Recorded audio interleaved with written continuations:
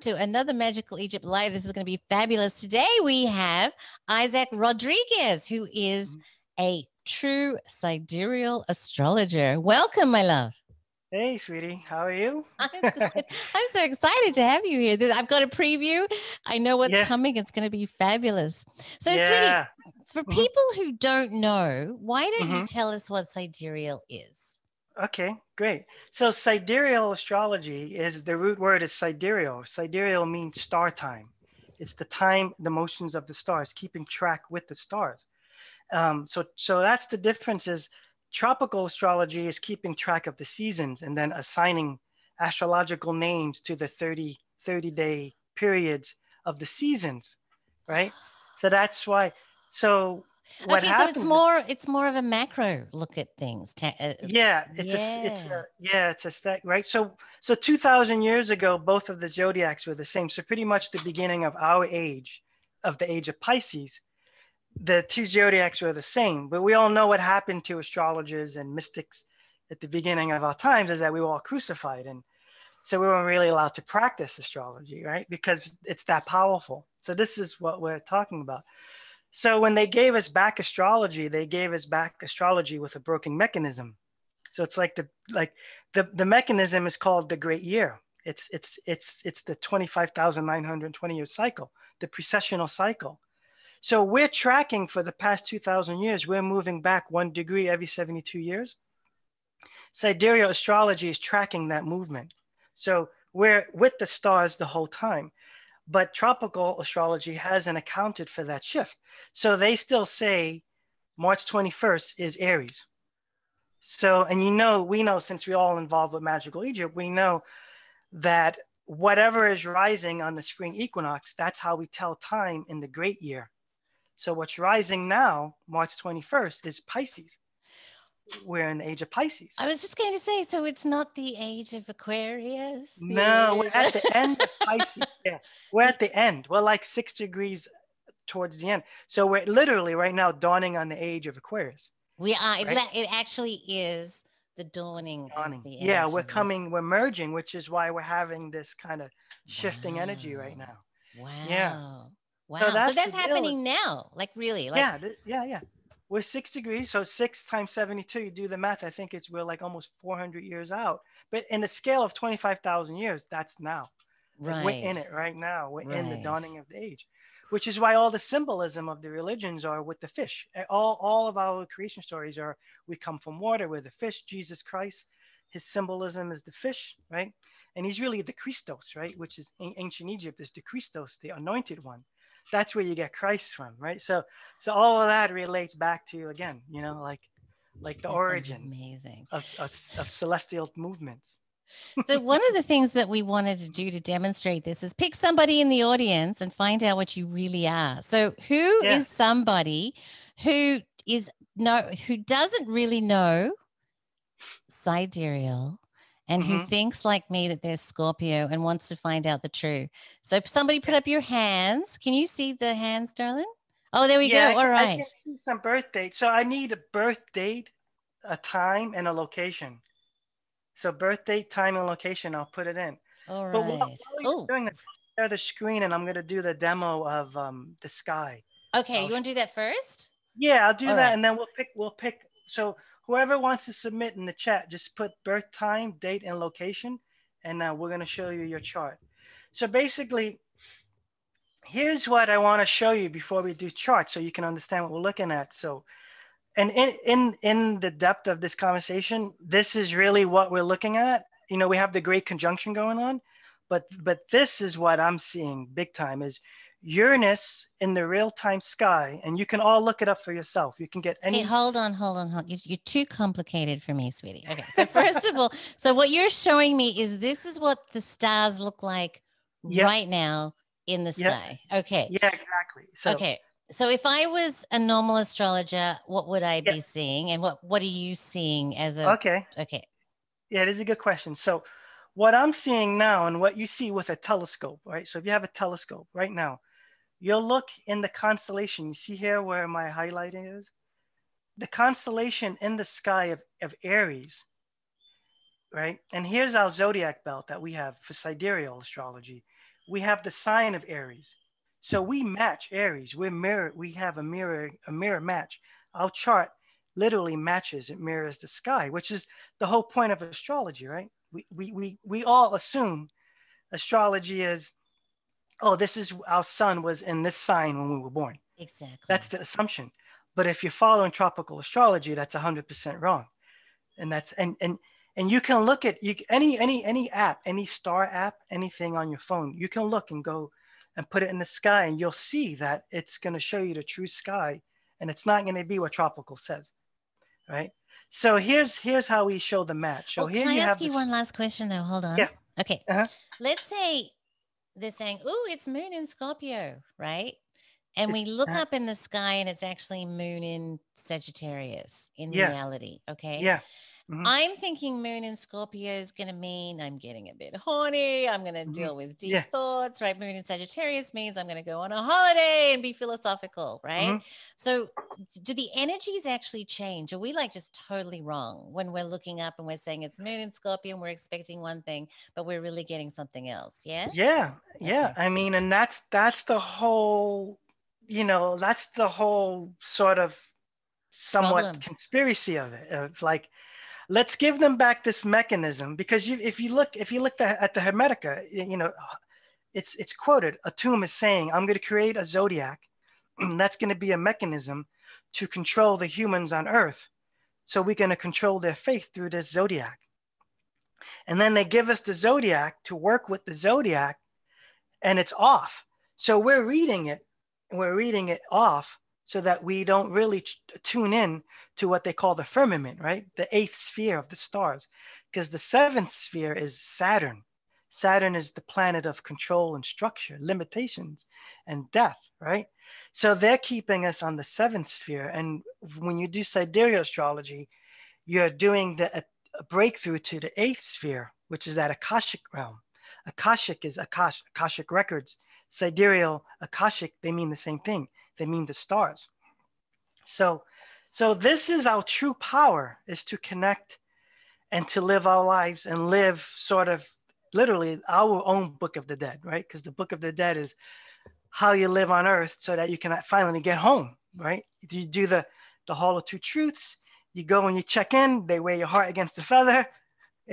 If you screwed up, you go back down. If you don't, you go with Osiris and Isis to the stars. You go to the Akash. So that's the issue that we're looking at. And I think on that level, that is intentional, to keep us slightly off.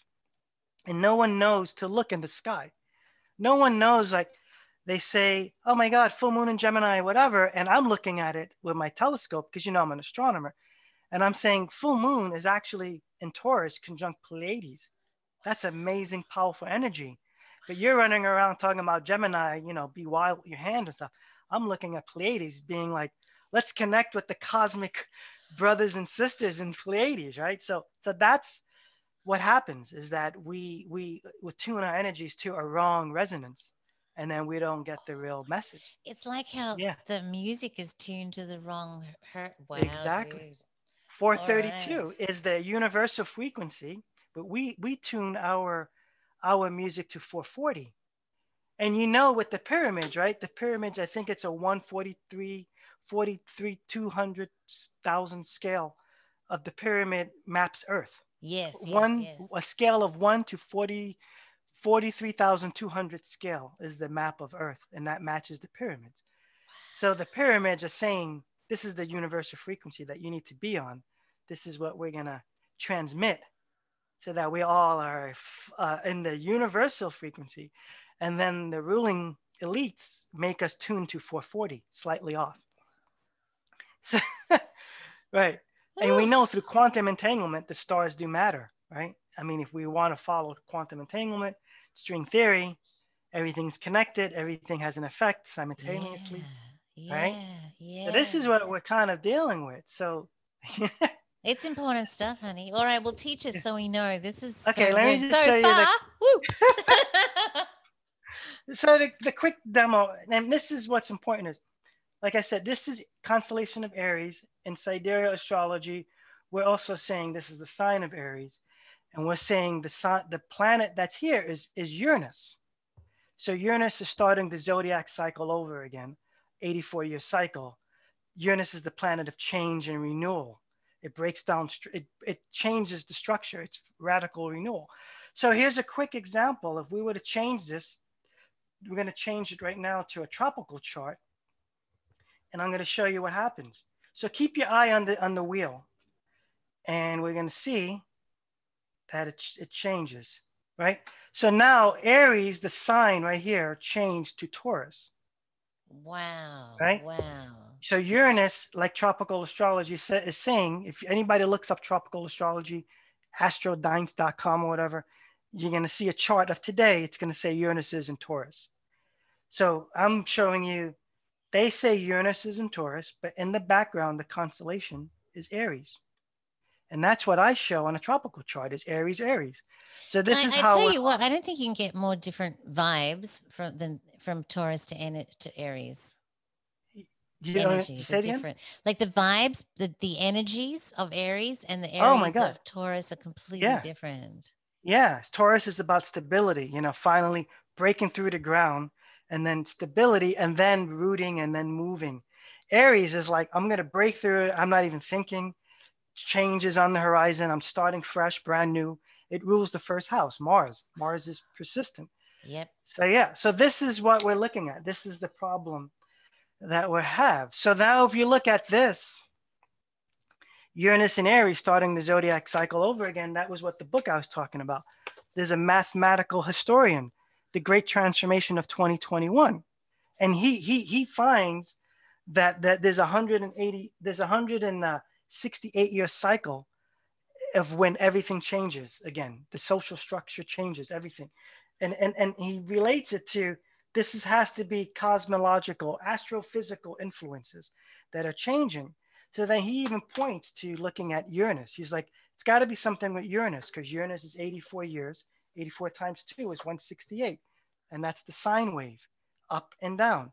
So we are on the verge of changing our social system, our economic, political, social system, and during a great conjunction. So this is what we're looking at, right? So this really is a very auspicious placing of the stars, right? Yeah. And it happens how often? Say it again, the conjunction, the great conjunction? How often does the great conjunction every happen? 20 years. Okay. Every 20 years we have a great conjunction. Okay. So yeah. And then so I don't know, what do you want to move to next? You want to do a chart? So hold on. So just like let's say just for now, 20 years ago was 2000. Yeah. Which was I mean, look, I guess dates are kind of arbitrary, really, right? Like, everybody has a different calendar. But this time, the last great conjunction, can you point to the big societal change that happened? Was that like the internet came online, or like what happened in 2000 that wasn't that Y2K? Yeah, Y2K, yeah. That was Y2K, right? When it went from 1999 to 2000, yeah. Yeah. Y2K. So that might have been something that was like technological, change, right? Yeah. Which is like, I think the internet, it might have been like the internet, really. Like, I mean, I think the internet has come on since then, big time. Yeah. I think from what I read in this book, it's like something gets introduced, right? And then it starts to move. So this is the technical age. This is the age of technology. Okay. And so what planet, what sign was that conjunction in? Oh, I don't remember, but I can pull up a chart. Yeah. Well, don't worry about it. Let's get on.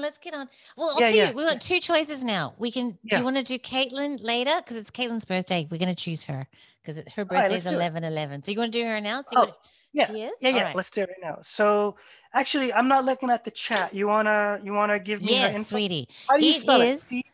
Caitlin.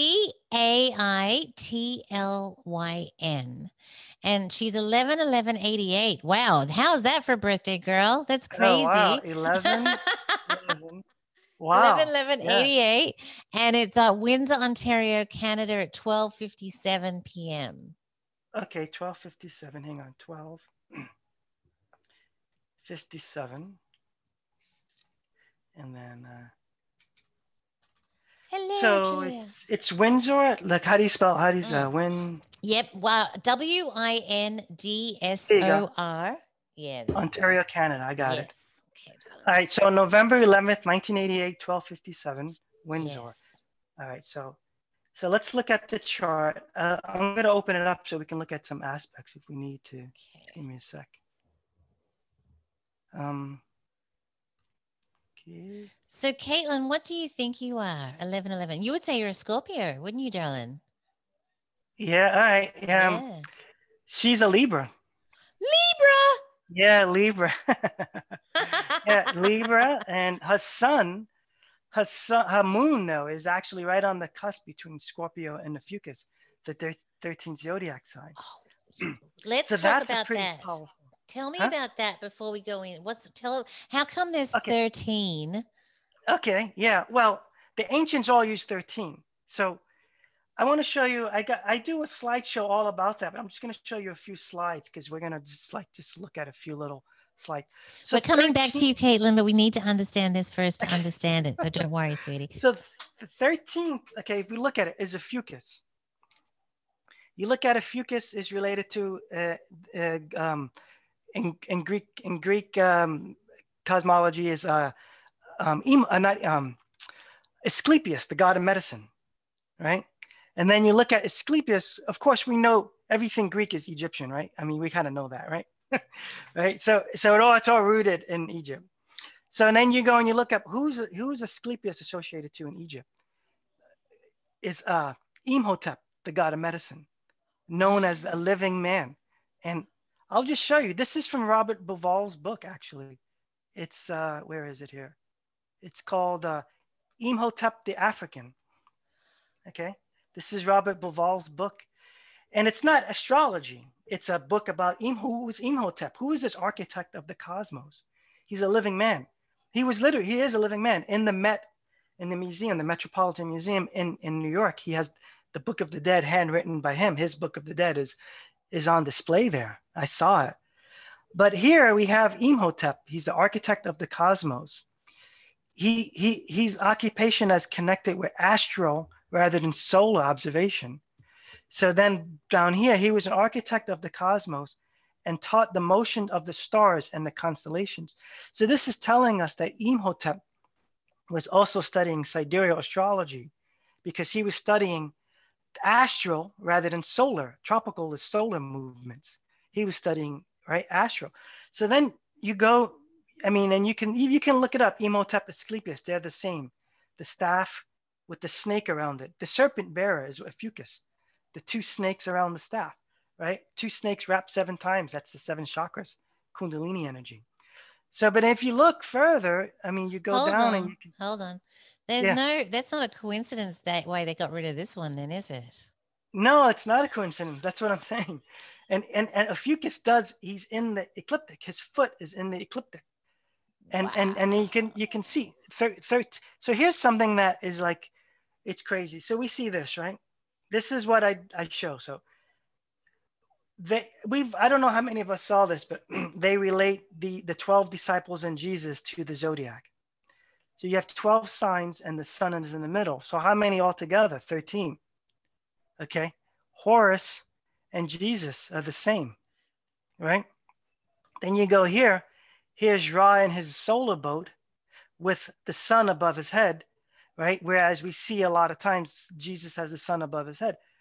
He has 12 disciples pulling the boat. Okay. Horus with the sun above his head has 12 disciples pulling the boat with the sun above his head. All right. So 13, 13 with the one anointed one, the Christos one in the middle, 13.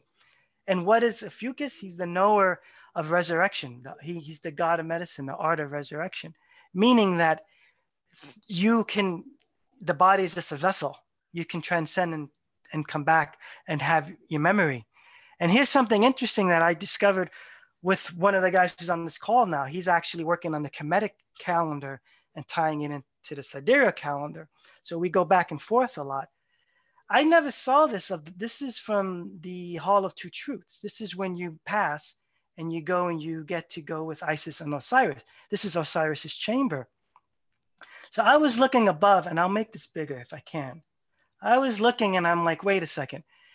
You have 12 snakes, 6 on each side, just like you see the Last Supper. And in the middle, who do we have? Is Horus. Above, Osiris, like a portal, right? So, and this is, and then the next important part, right, is where is Ophiuchus? Ophiuchus is in the galactic center. What's in the galactic center? All the cosmology points to the galactic center. The Mayans, the 13 Baktun, right? When the sun was conjunct the galactic center on 2012, 13 Baktun, right? So it's all 13, 13, 13. Yes. And it has to do with the serpent, the feathered serpent. Here we have feathers, Horus, and the serpent, the serpents, the Nagas. So now we have the serpent bearer, Ophiuchus Imhotep, the one who can harness the energy of the serpent cosmic wisdom. Because the Uraeus, that's crazy. Right? That's crazy. The Uraeus is the snake. Yeah, absolutely. Wisdom. Anybody who's seen Magical Egypt season 2 would know that. Yeah, right. You know that, right? So now we're looking at tapping into Ophiuchus energy, Asclepius, Imhotep. Are you serious? Like, this is what we're tapping in now? This is what we're tapping into? Well, if you accept sidereal astrology and you're looking at what I'm looking at, then you realize, holy cow, we have a lot of access to higher wisdom if we can understand cosmic alignment with the 13 zodiac signs. And here's a kicker. So I'm looking deeper and deeper because I'm on a mission. 13. Okay, so that point, and I don't know if we know Paul LaViolette's work. Yes. The Genesis of the Cosmos. This is his book here. I think I have it somewhere here. Genesis of the Cosmos is his book. Maybe it's not in this one. But anyway, he points that there's a pulsar there. And he points that the pulsar is actually a navigation system for stellar travel. And then when you look at the pulsar, what's in that area? In 1994, we discovered, okay, here's the kicker. So Mayan cosmology, all cosmology says our ancient teachers, Quetzalcoatl, Imhotep, Ophiuchus, they all come from this place, the galactic center, where the 13th zodiac sign is. Then you look there, they say it's the crossroad of the two worlds, right, in Mayan cosmology. Then you look there, and literally there's another galaxy crossing us at that point. It's the Sagittarius dwarf galaxy is merging with our galaxy for 3 million years. We just discovered in 1994. But the ancients are saying, this is where we're from. This is where the ancients are from. This is where the builders are from. This is where they come from. This is where Quetzalcoatl comes from. This is where, right? And this is the 13 zodiac sign. That's actually new information for me. Like I knew the galactic center was a thing, but I had no idea that there was a crossing of. Yeah. I'm going to see if I have it in this presentation. Here it is right here. This is the crossing right here. So if you look, you can see Sagittarius dwarf galaxy. Here's our galaxy down here. Sagittarius dwarf galaxy is coming into our galaxy right here. Wow. This big ring. Wow. Right? And over here, you can see it over here in this area. So there's literally a crossing of two worlds. And then is there a portal? If you look at Osiris's chamber, it looks like, is there a portal? We all consider that a stargate, right? Ancient astronaut theorists say it's a portal. Yeah. Okay, so I mean, this is like, yeah. And look, I have to just go on record and saying I'm very skeptical about the ancient astronaut thing, only from the perspective that it takes away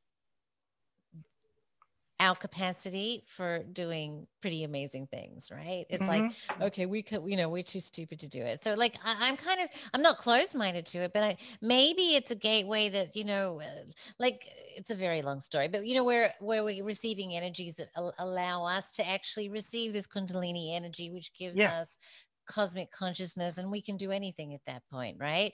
But that's very cool, sweetie. Very, very cool. That's what I'm subscribed to. I'm subscribed to when you attune to the energy and the frequency, then the information is clearer. Yes. And and then that's why the Mayan, basically all the shamans, they take the they take the DMT plant medicines, and they travel to these realms, and then they bring back the information. The wisdom, yeah. Wow. Yeah. All right, let's go back and see Caitlin. Yeah, Caitlin is probably like, what do you mean I'm a Libra? Hello, it's my birthday, for goodness sakes. Yeah, she's like, yeah. So let's look at her chart real quick. Let's see. Let's make this bigger. So yeah, Caitlin. So yeah, it's in Libra. So it looks like it's conjunct Pluto. Yep, it's conjunct Pluto in your 10th house. But then you have that moon in Ophiuchus, that 13th zodiac sign that we talked about. So that's really, really cool to have your moon in Ophiuchus. I think. Yeah. That's awesome. Yeah, because that's like, so what I'm picking up on that is like her energy is like tapped into that field. Her like she can really attune psychically to that 13 zodiac. That's probably why she's on this channel right now. That's probably why we chose her chart, because we're all attuned to this higher frequency, and then we have this energy moving through us, guiding us and making us, share information the right way. So yeah, this is what it is. Capricorn rising, ruled by Saturn. And we look at Saturn. Interesting, she has Saturn and Uranus conjunct. So the planet of limitation, pretty much they call that slavery. The planet of like, you're in a body, the clock is ticking. Chronos, right? Egyptian Chronos. That's the god of time. That's Saturn. But then Uranus is freedom.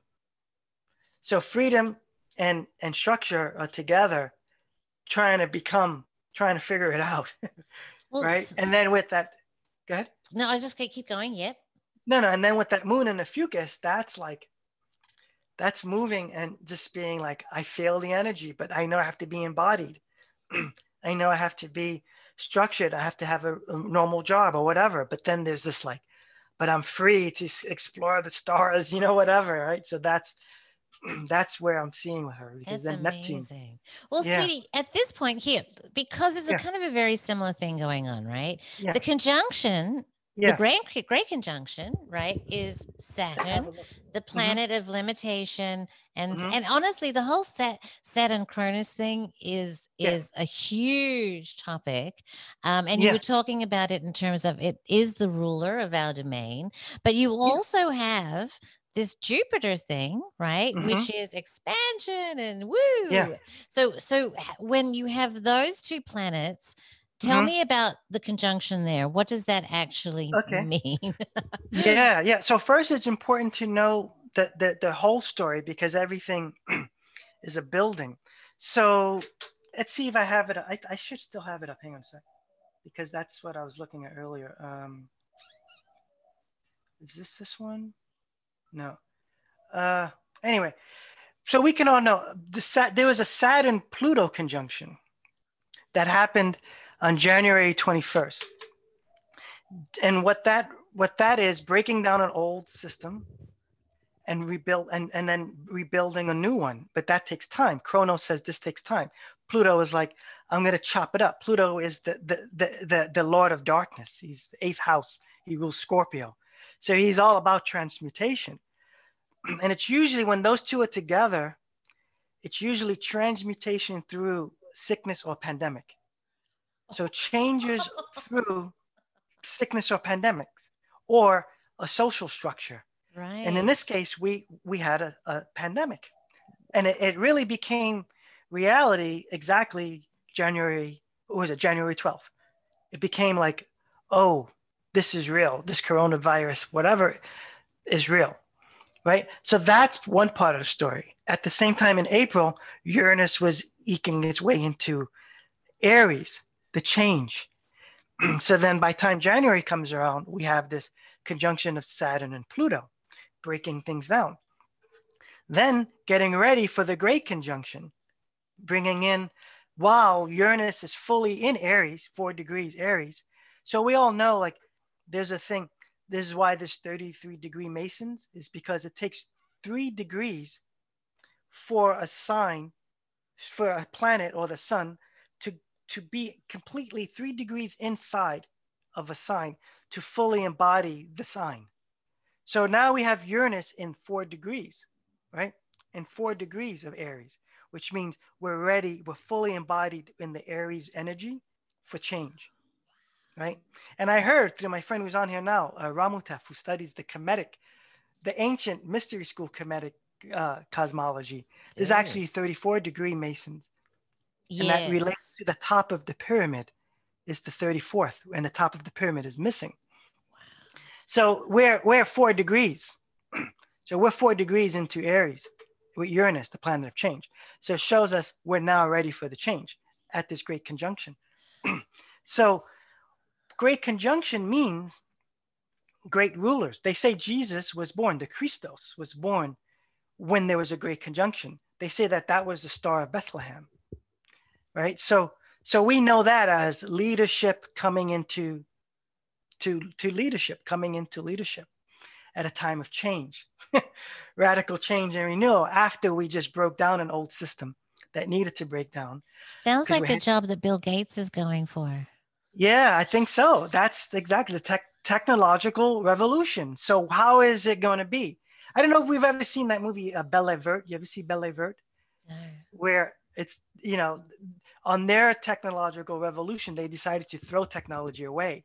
Okay, they reached the pinnacle point and then they threw it away. They were like, you know what? We're going to live in our pagan ways. But then they would, what was interesting with that movie, they would volunteer. They had a planetary council and they would volunteer. Who's going to go to this planet and help them learn these things? And then they say, who wants to go to Earth? And nobody wants to go. So anyway, long story short, so she finally goes because she has family there. And she walks into Notre Dame or one of these cathedrals and she sees Jesus there. And she goes, oh, he's one of our own. We sent him here 2,000 years ago. And then she asked the little boy, do you know who this guy is? Oh yeah, he was like the son of God. And now he died, but we celebrate him. It's called Christmas. And look what I got on his birthday. And he pulls out a toy gun. And she's like, we sent our best to Earth to teach him the spiritual ways, and they celebrate him with a pistol. So that's Earth. That's why nobody wanted to go, honey. Yeah. So the Christos is born on this time, and that's where we say follow the star. It was a bright star. Yeah. So yeah, we're coming into leadership, and I think. Now, do we mean physical birth? Do we mean that there's actually going to be a baby, or can it be, somebody does a complete turnaround, right? Like somebody who you thought was really, really bad rebirths and becomes really, really good, kind of thing. Yeah. Or is it a physical birth? Or is it technocracy takes over? Like, does it describe the kind of birth, or it's open to interpretation? I think it's open to interpretation, but I think that it's interesting because I was showing this to you earlier. It's leadership. So I think it might be born into a great leader. And can you be a great leader? Like that's the question. Can you lead? Or are you hungry for power and you want to lead through that way? And one of the things, this is what, I don't know, whoever got a sneak peek saw this. These are all the presidents who were elected around the Great Conjunction, right? You can see right here. Let me move that down. So pretty much all of them died in office. And then even the ones that didn't die in office, there was an attempt on their lives. So you could put Jesus on this list. You could put Jesus on the list. You could put Krishna on the list. You could put everybody on the, you could put all of the great ones on this list who so now we're looking at that, like, so I don't know. This is where we get questions now, like what's going to happen? Who's going to die? What? But I do know, I have a chart up that there's an eclipse on the 14th. There's a solar eclipse on December 14th leading up to the Great Conjunction. And it's in Ophiuchus, 13 zodiac sign. And Donald Trump was born on a lunar eclipse. So meaning his moon was eclipsed in Ophiuchus. Ooh. So what could that mean? I mean, this is like, I don't know. I don't want to get political. I'm not into politics, or especially sharing it like on a broad spectrum here. But what could that mean? I don't know. Like, is this a great rebirth? This is going to be death. This is what we're It looking could at. We're go looking either at, way, huh? I mean, it's yeah. like I guess with all astrology, and Mm-hmm. it means that the weather is very good for sailing. The sun's out, Yeah. the seas are calm, and the winds are blowing, and it's up to you whether you go sailing or not, right? It's Yeah, yeah, like it, I'm a sailing captain. So yeah, I always look at life as sailing. yeah. Yeah, it's So, trimmed. if you don't go sailing, if you lock yourself in the house, you're not going to have a good sail that day, right? So Yeah, it's like I, conditions are good. yeah, I think Yeah. that's what it is. I think it's a let's call it like a celestial sailing regatta. The Yeah. stars are aligned for someone to take the throne, to bring the world, literally the world. I don't want to scare say new world order, but Yeah. lead by example the world Yeah. into a realm of advanced technology. And then get assassinated. Right. So now I mean, right, we that's what we're talking about though, right? Is it the same person or this is what I don't know. I mean, I was yeah. looking at this with a few of my friends, and I was seeing feminine leadership, believe it or not. Oh, okay. So then we can I'm have, ready. yeah, it's needed actually. Yeah. Yeah. Yeah, So we yeah. saw this and it was like, whoa, really? And we saw like the Sekhmet energy, and we were, one of my friends, she's on here now, Ramutef, was feeling like volcanoes, and we know there are some pyramids built on the 19-degree line of the volcano fault line. so it can go at this point based on 2020, it can go anyway. We could just, I don't know, but Wow. we are heading for great change now. the like with anything, like the great sailing regatta, who's going to win? The good honest sailor, or Or the the cheaty sailor that sailor. cheats, right? The sailor that dupes and cheats and figures out a way to like go around the curve. I don't know, like, right? So we look at, technology, what we can do, and then we look at what we're all scared about. And right now it's we don't know, but we are scared. We're hearing the Bill Gates thing and the control with the Well, this vaccine is and my the question for you, technology. sweetie. So, Mm-hmm. we've got Saturn doing its Saturn thing, right? Yeah. Again, which is kind of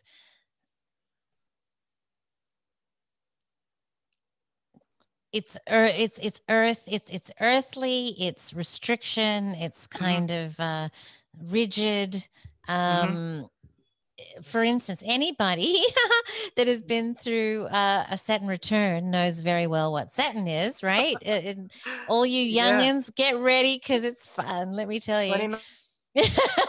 So Saturn return, it kind of when it happens to you as a person, it's like all the shit in your life that doesn't serve you gets removed either Yes. gracefully or not, depending on your ability to understand what the hell's Exactly. going on, right? And so if Exactly. you Yep. don't know, it's going to be fun, right? So Yeah. that's Yeah. kind of, we've got a Saturn thing, that kind of vibe going on here. So now you've Mm-hmm. got Jupiter, which is like everything's bigger and everything's better, right? Mm-hmm. But it can amplify, or can it? This is my question. Yeah. Can it amplify bad vibes as well as good vibes? Yeah. Yeah. Okay. Yeah. Because if you look on, if you study deep into universal law, there's really no good or bad. It's just a positive charge, negative charge to create an awakening or a whole, right? To create the whole, you need negative. You need darkness to see light, or right, vice versa, right?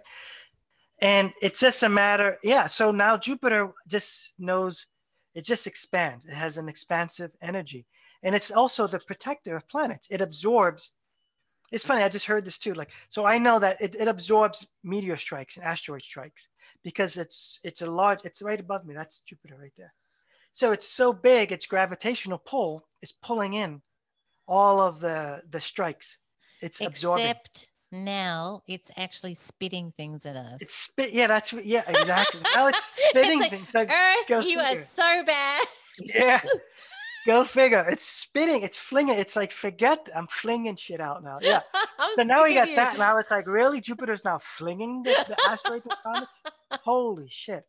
Sunday, yeah. Oh, That's but exactly. normally it's a protector. It's a Okay, yeah. protector. Yeah. It's the Yeah. king. It's the king of planets. It's right. So these are two kings. I call when I was doing the chart earlier, I call these the three magi's, because Saturn, Jupiter, and Pluto, they're the teachers. They're the teaching through cosmic conscious awareness, right? They're the ones that teach, like Pluto teaches, death and rebirth, painful death, beautiful rebirth. Jupiter teaches, rulership, kingship, protect, it's a benefit, right? And Saturn is, that's the cube of Mecca, right? They go around the cube 7 times counterclockwise. Counterclockwise is clockwise is harmony. Counterclockwise is not. It's karmic. Chaos. Yeah. So, you got Saturn doing that thing, saying you're here to work this out on Earth. These things are going on Earth. I'm keeping the time. You do what you want. I'm keeping the time, and Jupiter is expanding it. And Pluto just destroyed pretty much everything. I mean, we literally have a destroyed economy, which some of us see as an opportunity to create new. Some of us are attached. This is the polar. This is the age of Pisces. These are the polar opposites. If you look at Pisces, yeah. it's a two souls, right? Half circles are considered souls in symbology. They're trying to go in different directions. But the matter of Earth, the string between Pisces is holding them together. So they have to work together if they want to get somewhere. And that's the age we're in. That's where we're in. Oh, doesn't bode well, does it, sweetheart? Yeah. Yeah. Ooh, Yeah. okay. All right. Yeah. Okay. So we've got now, is all this happening in, okay, is this conjunction? Mm-hmm. Okay. So the tropical people are saying the conjunction's happening in Aquarius. Okay. Yeah. So where are you saying this is happening in? It's happening right on the cusp, right here. You can see it's between Sagittarius and Capricorn. Okay. So again, the Aries vibe is go, go, go, me, do, right? And now you've got a cusp of Sagittarius. And so that's more grounded for a start, right? You've got your fire and your earth. Yeah, exactly. They're both working. Sagittarius is higher wisdom. It's the archer, right? That shoots. And I forgot to show you that slide, but Sagittarius, the arrow of Sagittarius, guess where it points to? It points to the pulsar in the galactic center. Right? So when you understand cosmology, and you're not doing astrology through a book from like Barnes and Noble, like Astrology 101, and you're looking at astrology from ancient cosmology and what they were trying to tell us, you see that the arrow of Sagittarius is pointing to the galactic center, higher wisdom, cosmic consciousness. So this is going on in Sagittarius, going into Capricorn, which is Capricorn is responsibility, Earth. It's responsible Earth, Saturnian realm energy. So are we going and shooting to the high cosmic consciousness energy and bringing it back down to Earth so that we can have a great awakening? So if you're looking at it this way, it reads, right? So people are saying, it's going to happen in Aquarius, and that sounds nice. But guess what? The ruler of Aquarius is Uranus, right? So that's why we can kind of relate to the Aquarius energy, because the ruler of Aquarius is in Aries. So the ruler of Aquarius is awakening right now. It's in the new sign. It's like, I'm going, changing. Wow. So this is why these little things that we spoke about, 432 versus 440, you can nod your head to Aquarius, but then you can look deeper and deeper and deeper when you do sidereal, and you see the ruler of Aquarius is in Aries. So it's not Aquarius. We're looking at Uranus in Aries, and we're looking at Sagittarius of higher wisdom and divine cosmic consciousness. Okay, so Uranus is one planet I'm not big on. What is Uranus's bag, baby? Okay, yeah, it's a great question. Yeah, it's funny because when I was pouring myself water, I was thinking I need to make sure I explain Uranus, and then you just brought it up. So Uranus is the only planet. Okay, so all of our planets in the solar system, right? It's tilted 23 degrees or whatever. We have a normal tilt, right? Uranus is the north pole of Uranus is 90 degrees to our sun. Wow. So you have Uranus here, and the pole is on the top. So if this was Earth, right? Let's say, I'm just gonna do, this is the sun, I'll just put it there. But let's say we have Earth, you have a little tilt like that, right? Uranus's north pole is exactly 90 degrees pointing towards our sun. So it's an eclectic planet. It has its own, it makes up its own rules. Nobody can explain how can this planet's north pole point directly to the sun where, like this, spinning like this, when all the other planets are going like I this. like that, yeah. And not only that, it has 7 magnetic fields. Right? I think it's 6, I think it's 7, which is the planet of Saturn, right? 7. And it has 7 magnetic fields, which is crazy because it's moving. And no one can, it's just like Uranus is its own thing. Because all the other planets, if you look at their magnetic field, it's nice, even lines, right? It's like a nice, even torus field. Uranus has like 7 crazy ones. So Uranus literally is the planet of wild card. I can do whatever I want. Yeah. I'm eclectic. I'm creativity. I can prove all of your structure wrong. I can prove all your science wrong. And if you align with new ideas, then you're awakened because I'm showing you something that you thought wasn't possible. I'm pointing 90 degrees and I have 7 magnetic fields, magnetic, meeting points. So that's Uranus. So he's like the quantum planet. Anything's possible. Yeah. Exactly. Yeah. Wow. Yeah, exactly right. Crazy. Anything is possible. Lightning fast change. Yeah. Wow. And if you look at Uranus, it looks like Hanuman. Right? It looks like Hanuman. The Hindu god Hanuman, the elephant. Yeah. They remove obstacles, but also they say he creates the obstacle so that they can be moved through creativity. So you like a Ganesha kind of thing. Is that what you mean? Yeah. Oh, I said Hanuman. Yeah, I meant Ganesha. Right, Ganesha. This is like a Ganesha. Yeah. That's crazy, honey. That's crazy. Okay, so we've got this, just to boil it down again, we've got Saturn constriction, we've got Jupiter, the magnifier, in Sagittarius, which is philosophical wisdom, heading into, we could apply this wisdom on Earth. Yeah. Which would be beautiful. So this actually does sound, I have to say, to me, better than the tropical version, right? So what's the downside here? What's the risk? What's the risk? Well, I mean, there's a square at that time to Uranus, the planet of change, you see? Right? Okay. So that, and then, Mars is squaring all of this going on here. This is the eclipse. So we have like issues on the eclipse of like tension, right? But then let's have a look. Shit. Yeah, exactly, right. Let me go back to this chart here. Let me do this. One sec. Okay, get my mouse back. So let's go back to the solstice. So now let's look at this. We have, it's still square, right? So you still have that square with Uranus. So this means, the awakening, it's going on, but it's actually challenging the new leadership. So there's friction going on with the new leadership. And not only that, you have, I was looking at this earlier, you have Moon conjunct Jupiter, Neptune, sorry, and it's squaring on the nodes here. There's a T-square. So this means like the visions of the future, also of the past. The past, the south node is the past. It's actually in Ophiuchus, cosmic consciousness. So it's saying, remember your past. How far in your past can you remember? How far? And Venus is in Scorpio. Wow. That's the Sekhmet, Kali, goddess, mother, feminine, goddess, creative.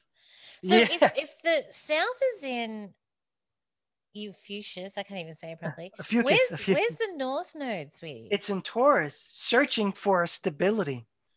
Okay. So this is where it makes sense, right? So hitting the moon and Neptune in Aquarius. Neptune is in Aquarius, moon is in Pisces. The age of our times and the age that, we think that all this is going on in Aquarius. The moon is feeling that, and it's hitting. So it's what I'm seeing is, because the sun is also conjunct, and it's conjunct Mercury in Sagittarius as well, but it's also on the cusp of the galactic center as well. You see, that's the cusp. So it's just getting out of the galactic. So the sun just passed the galactic center, and it's out. It's coming out. So it's charged, because even NASA proves, right? NASA says the galactic center is a highly charged electromagnetic frequency, because it's the core of the galaxy. It has a charge of 30 billion suns. So our sun has just passing through that. The eclipse happens, solar eclipse, so it gets a little knocked around. Then it goes in, it gets charged up in that galactic center. Then it comes out into Sag, conjuncts Mercury. Mercury is the messenger of the gods, delivers the messages, information. And I forgot if Mercury was hitting, yeah, it's trine on Uranus. So Mercury Uranus has a trine right here. When Mercury and Uranus hit, that is broadcasting.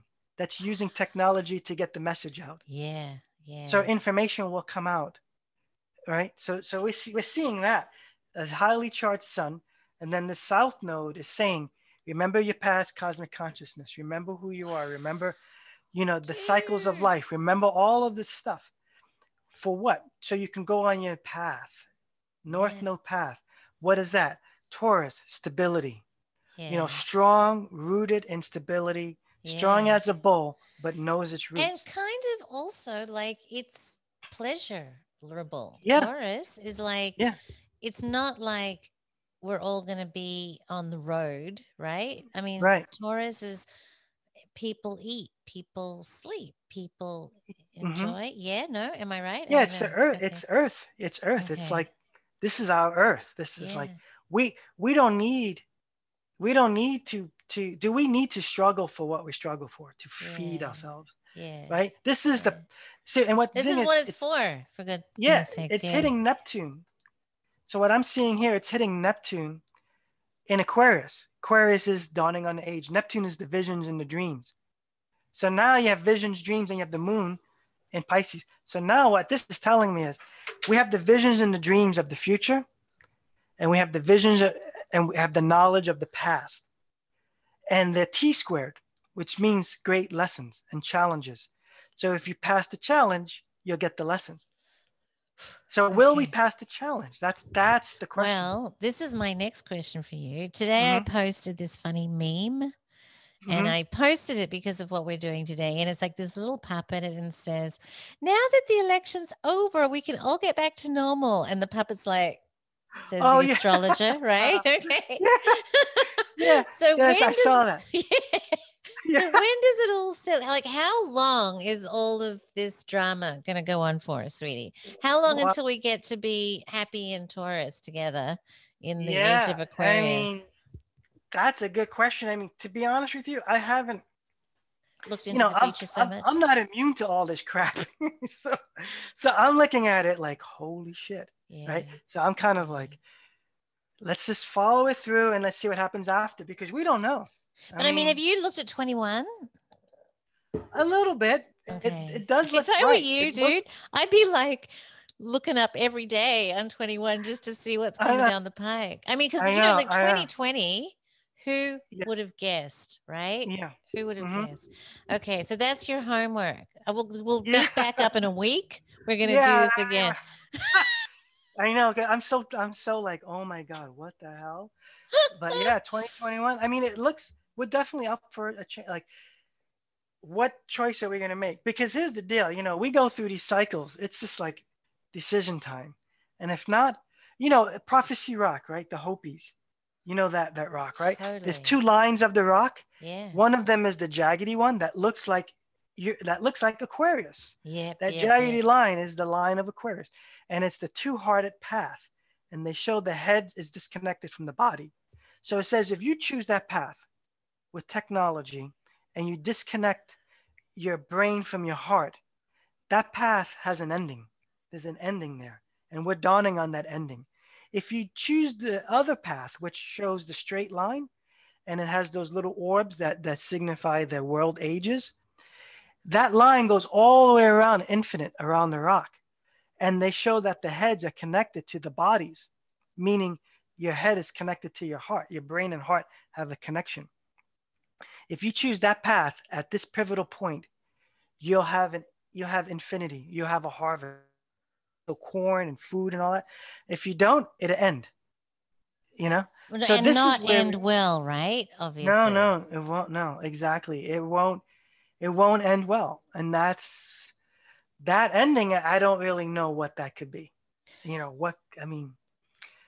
You know, I don't know. This is where now we can speculate. What is the ending? What is the beginning? What are we dawning on? What's possible? Or are we getting pushed down so hard so we can bounce back up? I'm going to use some of my psychic powers now. Okay. Okay. Yeah. That 1-900 psychic hotline. Let's go. All right. I'm going to launch a poll, guys.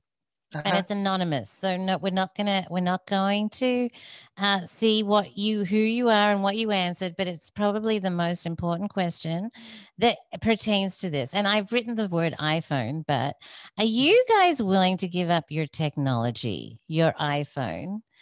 Answer yes or no right here, because I think that's kind of going to be a little bit indicative. Oh, look. Okay. Ooh. I gave up the iPhone for what? For the new. Well, like the thing is, I think the iPhone the iPhone is like the poster boy for the technology that's keeping us enslaved, right?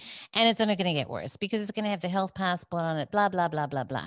But when we say, if you get off the iPhone, you give up, the tracking, the COVID tracking, and, they don't know where you are and all of this it's like right now to give up your phone gives you so much more freedom, right? Yeah. But who's willing to do it is the question. Who's willing to do it? Well, I'll tell you quick. You remember when COVID hit in China and then it ended, there was this question of, I forget how many, 22 million phones or 2 million phones?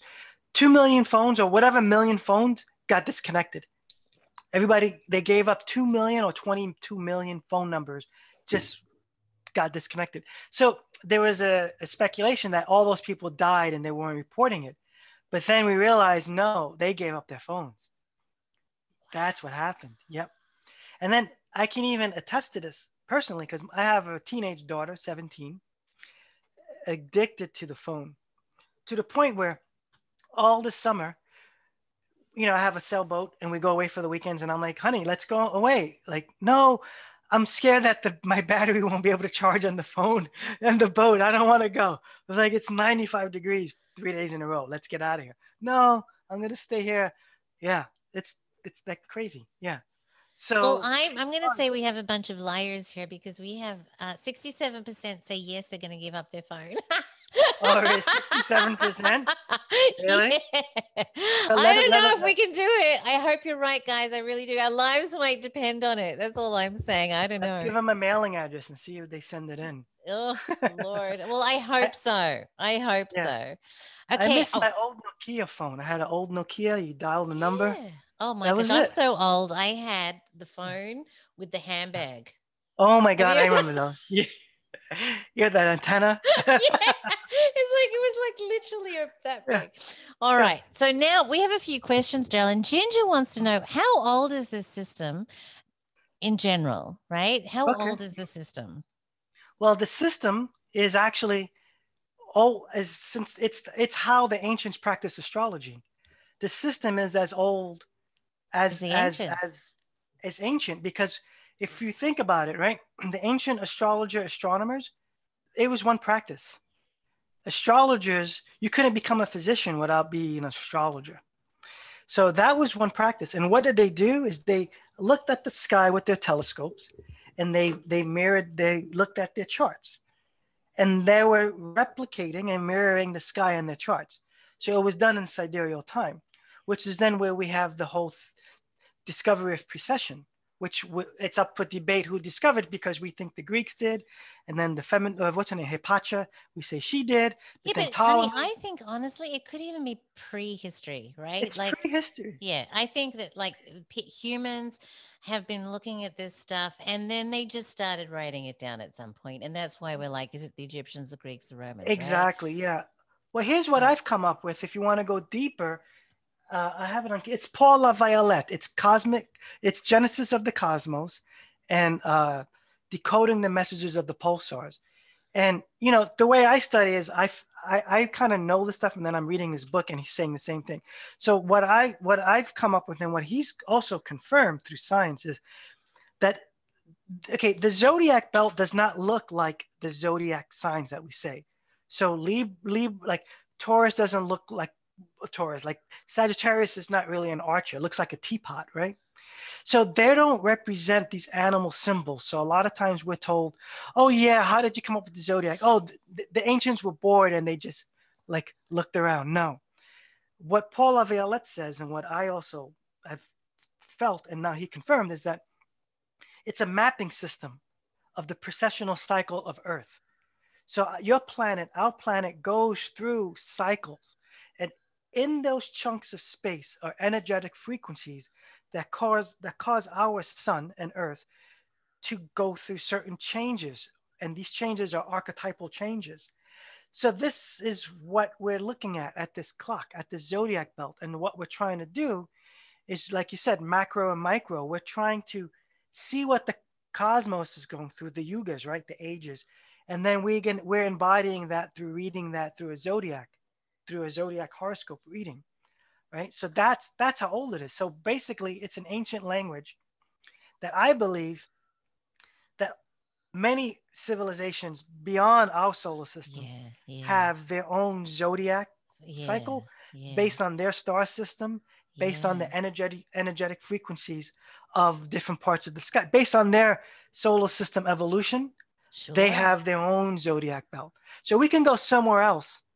Let's say Sirius, for example, our binary star, which is what's Walter Cruttenden says, right? Yeah. The one the great year.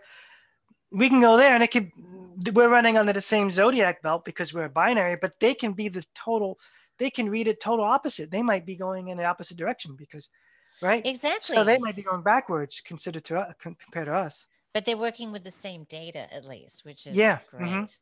All right. Yeah. So now Jafer wants to know, have you experienced any culture's version of a Stargate ritual?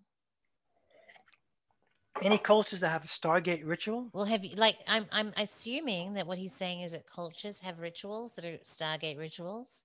Mm-hmm. And he's very esoteric and knows a lot of things that I don't know. Yeah. So I'm just trying to translate it. But if that exists, have you ever experienced a version of one of those Stargate rituals? Oh, have I experienced myself a Stargate ritual?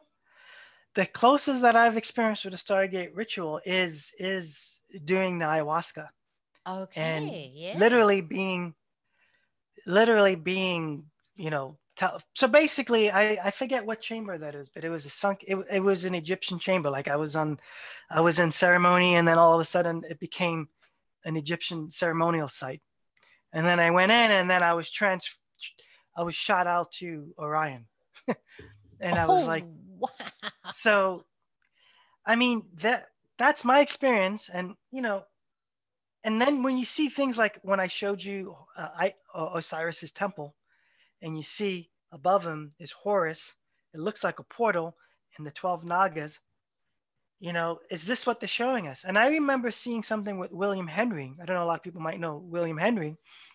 He talks a lot about, he showed Jesus Christ coming out of the galactic center, and it looks like a portal. It looks like the movie Stargate. It looks like watery in the back, and he's coming out the galactic center, and he's holding a sickle in his hand, and it's the sickle of Saturn. So what I read that as, is like, I am the anointed one, you know, I am the Christos, and I'm also holding Saturn. Saturn is not cutting me. I'm actually holding the sickle. So I'm embodied in the Saturnian realm, but I'm also have access to this portal. That's what I saw that in the world and not of the world. Yeah, right. That's exactly right. That's what I took from it. So if we look, we see these things, but you know, are we taught these things? Are we taught, oh yeah, this Stargate, you know, you know, whatever. Like, no, we're not taught that. But we heard about that rock in Peru. I think it's that rock, and you put your head in, and then you get transported into another realm. So I haven't heard about that one. I'm gonna have to look that up, darling. I forgot the name of it. Oh my God. If somebody can chime in, I'm sure somebody I'm here gonna knows. just do this, guys. Uh-huh. I actually have to go in a little while because I have another one coming up. But Okay. what I want to do is post the group page that I lost it. The group page. There's a Facebook group, right, sweetie? We can put on. Let me just see if I can get it. Your Facebook Oh, page my, group. my group or my group? Yes, Did we make a Sidereal group for Revolution. the? Well, did you make a group for this, or is this just your normal group? Which one should I give everybody so they can find you? Oh, go to Sidereal Revolution. On Facebook. Okay. Yeah. Now, also, you have a class at Udemy right now, right? Where people can Yeah. come and learn all this great stuff. All right. Yeah. So, what Yeah. I might do is just because this is a train wreck for me right now, trying to find them, I'm going to send everybody an email with your group, with your Yeah. classes, Mm-hmm. so that they can find you. Yeah. Yeah. And that way they can learn more because this is incredibly interesting. So now Oh, yeah. Anonymous wants to know. Uh-huh. Oh, okay. All right. So Jafer was saying he has, but his was more intentional. It was Egyptian and Greek style, and certain times of the years the stars have cycles for him. Okay. So Okay. Ramutev, there is a lot of portals. What's your take on the term for New Year? For New Year, this New Year, or the Kemet New Year? Oh, sweetie, Kemet New Year or normal New Year? Put it in the chat, darling. Who's that? Ramutef? Yeah, that's my star Yes. brother. That's who I work with on the Yeah. Kemet on the Kemetic So do you think you know calendar. what? So is Ramatev a boy or a girl? It's a boy. A boy. So Yeah. do you think you know what Ramatev means, darling, when he's asking that question? Is that like he's Um. setting you up for something that you already know? So you Yeah, can I look think brilliant? the what was the question again? Because I'm looking at the Okay, chat. I don't see it. there is a lot of portal. What? See, there's a few words missing. What's your take on the term New Year's? Oh, New Year's on the portal. Oh, I don't know. Wow, that's a deep question. The new year through the portals. Um, I don't know. I think maybe like revisiting or receiving, like we receiving messages from the portal. Are we allowed to go back and forth with the portal to the portal? I mean, that's what ideally we're looking at. So is that what the New Year's are, right? Because the Kemetic New Year and the Mayan New Year are the same, July 26th. So yeah, Really? and it aligns with their pyramids. So for the Mayan, it's a zenith alignment. So that they say that's a portal. So let me see if I can find it real quick. I'll share it. Let's see. Yeah, it is right here. This is the Mayan. Oh, The he's Mayan saying shaman. star versus dated New Year's. Star versus dated New Year. I don't know. I'm kind of lost at that one. All right, we're gonna have A to star New Year. Well, the star New Year is what we just said, like the with July thing. the Yes. July 26th thing. Yeah, and that's what I was showing. You have this Mayan shaman. He's doing his mushroom ceremony. He's a king, and he's in the galactic center. He's on the throne in the Sweetie, galactic make your center. screen big so we can see Oh, it. yeah. Let me stop sharing. I think I'm still sharing. That's You why. Yeah. are, sweetie. That's why I'm like, I can hardly see you. There we Yeah. go. Yeah. Okay. There we go. Okay. Yeah. Here it is. Right here. So this is. See Wow. here. So he's sitting in the galactic. It's really the galactic. We see the Milky Way like that. But this is what they call the Great Rift. This is the crossroads of the two worlds. And he's on the throne and he's in the shaman. And he does this meditation or this journey to go into the other world and bring back messages for the people. So, and that's done around the new year. So I think that's what Ramatef is I relating think that's to. the Seb. Is it the Hebsed Festival? That sounds familiar. He would know. Yes. He's Yeah, listening. darling. Yeah. I'm thinking it's the Hebseb. Mm-hmm. Fantastic. Oh, hold on. We've Yeah. got one more question, I think. Oh, Mm-hmm. love you, bro. Fantastic. Yes, you got it, darling. So Yeah. Ramatef, is that the Heb-Seb ritual when he goes into the land and then comes back? Because I've been looking at that myself for season 3 because it's very interesting. All right, my loves. Well, okay, great transformation. I'm gonna get that one. I see somebody asked for that. Yeah. So. And does Heb mean heaven then? Heb, I'm sorry, Remetuf. Sorry, Remetuf said Seb means earth. So if it's the Heb said, does it mean heaven, earth? I don't know. We'll find out. All right. Well, this was fantastic, sweetie. Yeah, this was great. Yeah. I'm like, everybody. wow. Yeah, we got the class. I have a master class coming up too. If you know, that's on starting on Tuesday, where it's like it's with me in a group and we go really deep. It's 8-part class. So sweetie, send me that. I'm going to send this to everybody. Yeah. So that you guys can learn all about it. And honestly, sweetie, I would do it too. Right now, I'm editing season 3, so my mind's like, but I'm going to do that because I really want to get my head around this. It seems like it's crucial. It's like crucial information. Well, you got the beginners class. I saw you got it on Udemy. So and if they want to just get beginners, go. Udemy's having sales like all the time. It's a little annoying for me because then they make my class like $12 and I'm like, wait a second, but get it, and then if you want to learn more, I'm available. Yeah, that's fabulous, sweetie. Well, thank you so much. Thank you. Thank you guys for showing up too. Yeah, thanks for happy birthday, Caitlin. Right? Was it Caitlin? Happy birthday, Caitlin. And I got a feeling we're going to see some more of Ike. I've just got a feeling. You will be on. Yeah, I'll come on. Yeah, I'll be the court astrologer for our crew over here. Fabulous. I love it. Yeah. All right, Dylan, thank you so much. Thank you, guys. All right, sweetie. And all right, blessings, we'll get the video out so that you can see it again. Sorry, I didn't interrupt you. You can say bye-bye now, sweetie. No, I said blessings, from the stars, love from the stars, and that's it. That's all we got. Thank you so much, Dylan. Bye, everybody. Yeah, sweet. All right, bye.